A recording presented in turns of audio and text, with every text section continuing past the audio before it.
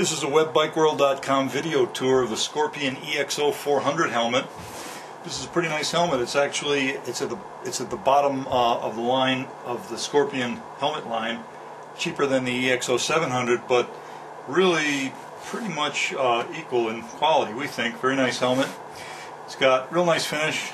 Nice. This is a nice color pattern. It's got a pretty thick clear coat. It feels pretty robust. So I think this will last. It looks like pretty high quality. The gasket around the bottom is nicely applied. Good quality all the way around. It's got a little bit of a complicated venting system. There's a vent on the top. It swings back and forth.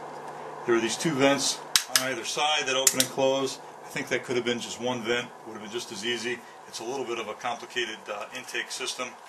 On the chin, there's a small vent that opens and closes, and you can see it's very small.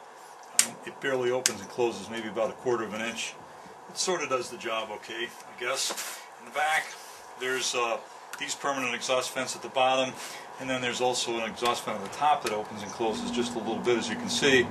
That would have been just as easy if that was open all the time also.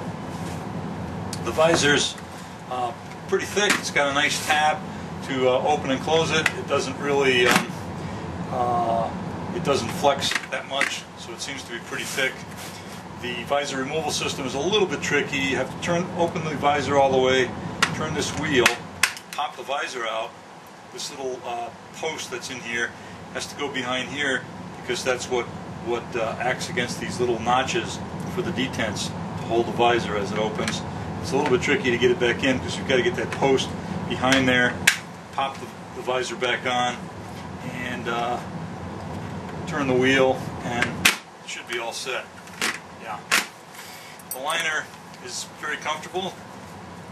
Pretty much the equivalent of the EXO-400. It's kind of a smooth, silky, a little bit shiny, kind of a microfiber finish inside, but it's thick. The padding is very thick. It's pretty comfortable.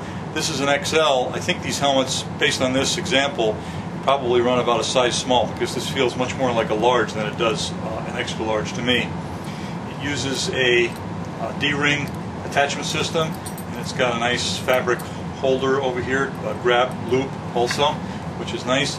It's got a snap on the loose end of the chin strap that can attach up here to hold that. So all in all, pretty nice helmet at a good price. You're probably not going to find a helmet at that price point that's better quality than this. Very quiet on an unfaired motorcycle. The only problem we found is that on a motorcycle with a fairing where the wind hits up along the chin, it does seem to be much noisier than other helmets that we've tried. So there you go, the Scorpion EXO-400 from webbikeworld.com.